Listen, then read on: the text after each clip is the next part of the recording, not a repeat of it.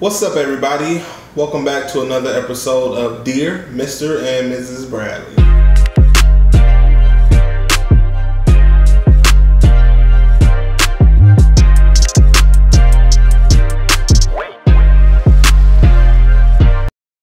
What's up, everybody? Welcome back to another episode of Dear Mr. and Mrs. Bradley. I hope you guys are enjoying the series. This is episode number 5, guys. We are moving right along with this thing. Again, I hope you guys are enjoying it.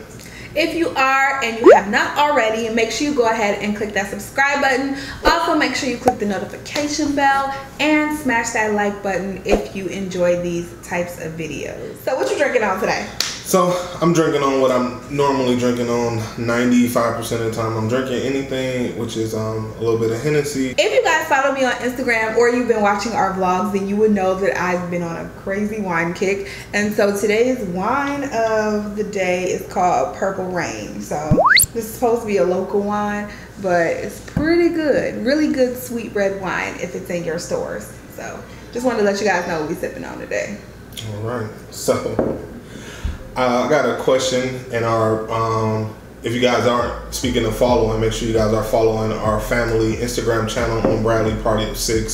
So recently I got a DM that I was responding to where someone had mentioned the fact that they seen our most recent vlog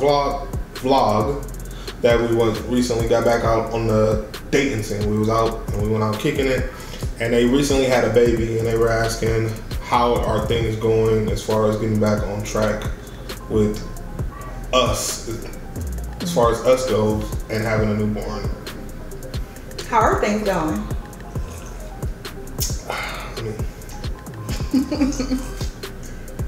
Queese is a little rough. I like to say that it's definitely the roughest of the three. As far as us goes, I'm not going to expound too much, but let's just say I've had some of my longest. We've only been doing this a little while now. Longest droughts as far as bedroom goes with him around now.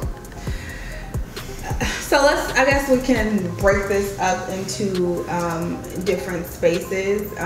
First off, intimacy. If we talk about intimacy, I don't know if, and I didn't read this DM, so I don't know if they were more so talking about date night or sex or just quality time. Yeah, I mean, it was kind of, yeah, it was just kind of round ended, just asking us how are we getting back to us. So I guess we can break it up into maybe those categories. I would go with, as far as quality time and dates, we have found conventional and non-conventional ways to spend time together recently. So we actually tasked my mom. We've been asking my mom each Sunday if she could take the kids just for a few hours so we'll either film videos like this and spend time together. We go work out at the gym. That's another thing that you'll see on Instagram. We're always at the gym working out, and Sundays, those are the days that we really get our gym time in because we have someone to watch the kids. We, like this past Sunday, what did we do? We went to the gym and we filmed a little bit. And then we went out to get tacos. Right. Like, so we've been finding unconventional ways to spend time together. So maybe we can't go out at night on a date every week, but on Sundays, we make that's how we get in our health and fitness on, and we also getting to spend quality time together. On Saturday nights, we know that if we keep him up to a certain time, that he'll sleep pretty good through the night. So we'll hang out and tag team getting him to fall asleep and play a card game or something, or some kind of board game to get him to fall asleep, so that and then within that time we hanging out with each other. I think it's all about finding unconventional ways, especially when your children are very small. It's all about finding unconventional ways to hang out together and to relate to each other. So getting back on our first date night, was that weird? Did you feel like when we left Queese, that first night that we left Queese, because it had been a long, obviously this pregnancy was, I don't say rough, but this was our first time. He was our first baby that wasn't born on time, and then obviously we went longer, and then it's our first boy. It's just been a lot of firsts with this baby. So the first time you left him and you let him spend a night somewhere, how did you Did you feel like you was able to focus on me as far as us go, or was your mind wandering? How was you? I'm always pretty comfortable when we leave our children, and I think this one was no different. I think it's just because we have, like, no one keeps our kids except for our parents. So I know that they're going to be well taken care of and nothing's going to happen to them in their presence. So I'm never uncomfortable with leaving our kids. It was a bit sad when I was thinking about it throughout the day. I remember I was like, oh my God, we've been together. I think he was like 7 weeks old or something. And I'm like, we've been together for 7 weeks straight. Now he's just going to be ripped away from me. But I was grateful for the help. Definitely grateful for the sleep that night. Because that was before he was sleeping through the night. So I was grateful for the sleep, and it was needed time. You still didn't answer the question. You feel like you was able to focus on me? I think so, because like I said, I was comfortable with him being gone because I know who he's with. So I think we were able to focus. Obviously, we talked about him, but I feel like we do that even when we're in Mexico and we leave the kids and we still talking about the girls. Well, you know, when we out the country, we still talking about our kids, and they haven't been babies for a long time. So I mean, I don't feel like we talked about him any more or any differently than we did the girls. Okay, so how about, let me ask you this then. Do you feel comfortable, as being, obviously you were pregnant for 9 months, our sex life was up and down to say the least, through having a baby, through you being pregnant, and then obviously that was a 7-week time span in which we weren't having sex. So how comfortable did you feel like getting back to sex and things of that nature? I think the first time, this being my third baby, I think the first time afterwards is always a little scary, and I don't know why, because you're just like, I don't even know why. I just feel like it's always a little scary. It's been so long, and you're just like, how's this gonna feel? How am I gonna feel? You know, am I ready for this? Am I ready for this yet? Am I ready for this yet? And I think this time it was a little easier because I had a C-section this time, so nothing actually came out of there. So I think it was a bit easier this time, but I think that first time is always kind of like a nervousness feeling, and I don't know why. Not here. I'm sure it wasn't. Not here. I was ready to go. Like, let's do this. What are we? Yes, it's been a long time. Wasn't that long. Say what? Wasn't that long. Yep. So what the heck? Speaking of how about that? Question that then. How long did it feel long? Does it feel long? Postpartumly, no, it doesn't feel long because there's so much going on between your body and your mind and trying to get yourself back together and gather yourself back up. It doesn't feel long. Which I feel like that's a great point to start this conversation at, for what the difference between men and women go through when they're talking about sex after having a baby, because it felt like a lifetime to me. Like between, okay, so for me, between the first 2 weeks, I didn't feel, and I still ain't like all the way right. He's 10 weeks now, and I still ain't all the way right. But that first 2 weeks, I wasn't myself at all. I was trying to get everything back together. Mentally, I had just came off of really still being sore and still being hurting from surgery. Right. So that first 2 weeks is like, I don't know, your mind is jumbled and everywhere. You're trying to remember how it felt to not have sleep again and all of that. Not to have that stomach poking out and the way you sleep comfortably and yeah. There's a lot of stuff going on that first 2 weeks. And then I felt like after that it calmed down a little bit, but obviously there's still a lot going on. You're still trying to juggle life with this baby.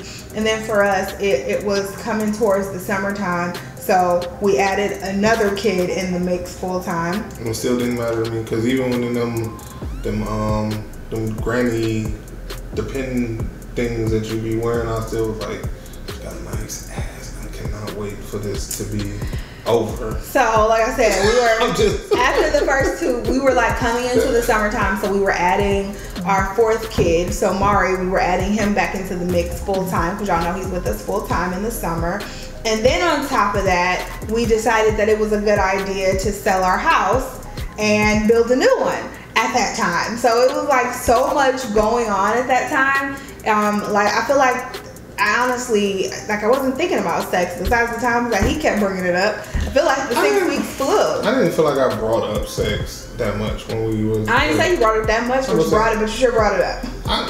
So I feel like the 6 weeks flew with everything that we had going on. I feel like these last 10 weeks have flown. I feel the complete opposite. Like I feel like there are concessions and there's times that I'll be like that. Within that first 6 weeks, I was like, because the thing is 6 weeks for you, that 6 weeks point start at when the baby is born. For the man, it's like, all right, when I got 6 weeks before I can even touch her again. But in actuality, like I said something to you probably last September when we found out we was having him, and I was like, well shit, I gotta wait a year before we get back here. And that's literally, at that point I had already started thinking like it's gonna be basically really a year before I get my wife back. Like a year or longer before I get my wife back. And that's exactly what a man, and most men, if I'm speaking for most men, probably is thinking. Is just like, it's dope, I'm acquiring, I got Queese, I got my journey, I love him to death. That dude drive me crazy sometimes, but I love him to death. But I lose my wife for a year because it's like I said, and you want to be emotionally there, so you don't want to seem what's the word I'm looking for? Not sympathetic, unsympathetic. You don't want to be unsympathetic. You understand, like, oh, she just had this baby, or oh, she's pregnant. Oh, she been up all night with him. Oh, she had a rough day with him. Last thing she's thinking about, and I know the last thing she's thinking about is sex. But that don't mean and I'm not thinking about sex.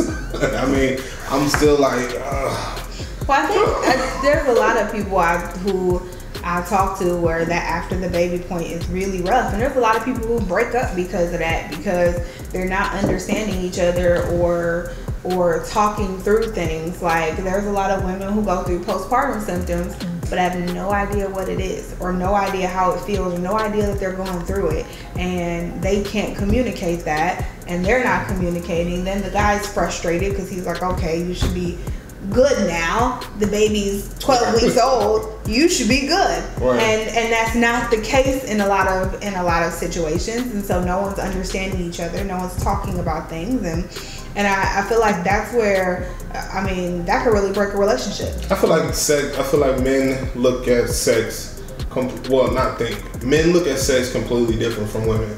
Whereas I could have a rough day, I could have a bad day, and I could come home and be like, all right, let's get this on the popping. Whereas women, I've learned over the years that women emotionally are, vagina, heart, and brain are all in line.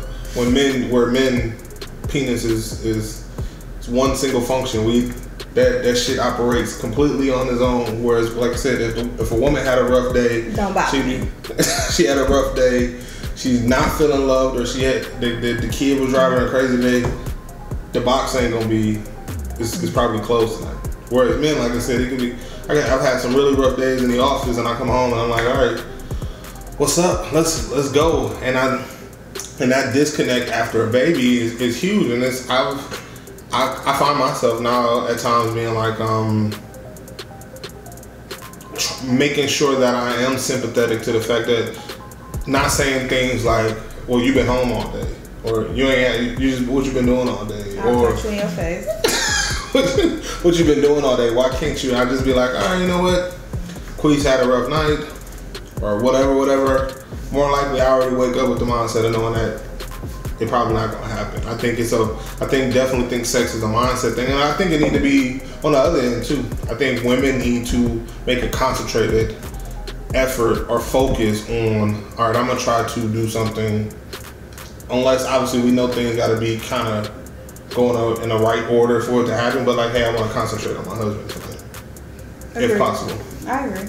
I definitely agree with that. All right, guys. So that's gonna wrap up this video. Hope you guys have been really enjoying this series because we have been enjoying filming it. Keep those questions, keep those DMs coming. We're gonna keep on trying to answer them as we can. All right. And if you haven't already, again, make sure you go ahead and subscribe to our channel and also follow us on Instagram. All right. Until the next time, it's Mr. and Mrs. Bradley checking out. Peace.